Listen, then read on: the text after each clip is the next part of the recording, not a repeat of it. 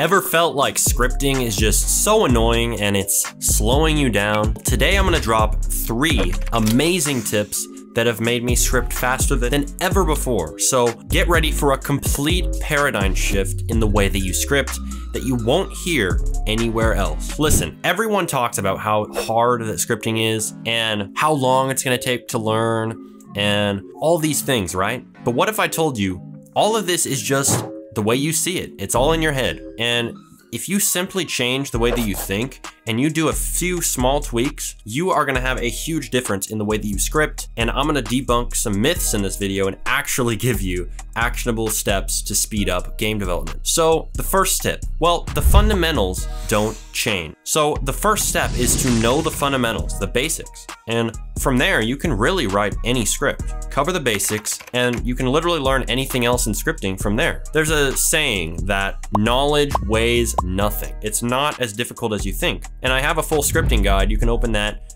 top right-hand corner. You can pop that open in a new tab and you can go ahead and learn scripting like really fast. There's nothing stopping you. And the basics are all you need to start expanding. Tip 2, think in systems, not in lines. So most people, they get stuck scripting because they're scripting line by line.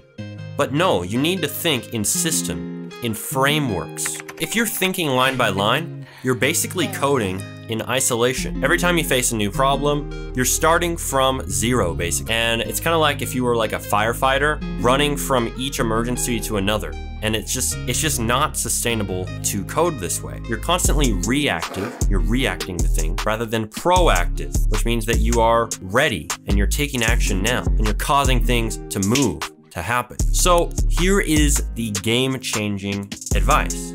See your code as interconnected systems. Instead of individual lines or functions, think about how each thing in your script interacts. And what you're doing by thinking this way is you're actually raising your mindset. You're no longer digging through seas and oceans of lines of code.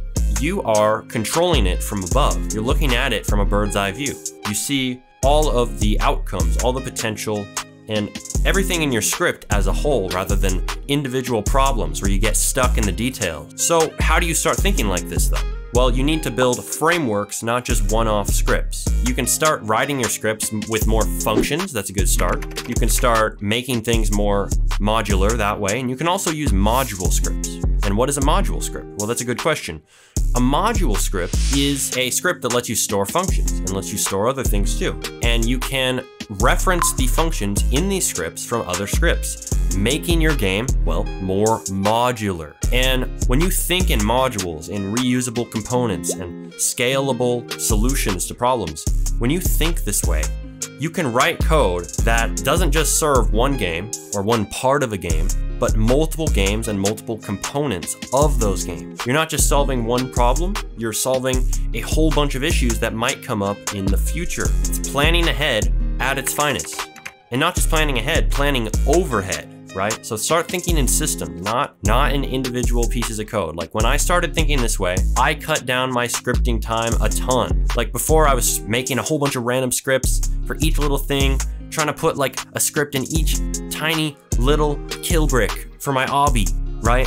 And it's so tedious to be thinking on individual scripts, individual lines, right? You gotta think in systems. And when I started thinking in systems, literally it changed everything. Back then I'd be making each kill brick scripted one by one. But then I made one script and it was a system and it scripted any kill brick that came into a folder, for example, would instantly be a kill brick. And when you have a system, when you have a flexible system, it can now be adapted for anything else you want to add to your game later. So this is like a huge tip. I know I've gone on the second point for so long, but this will speed you up incredibly. This is the most important change.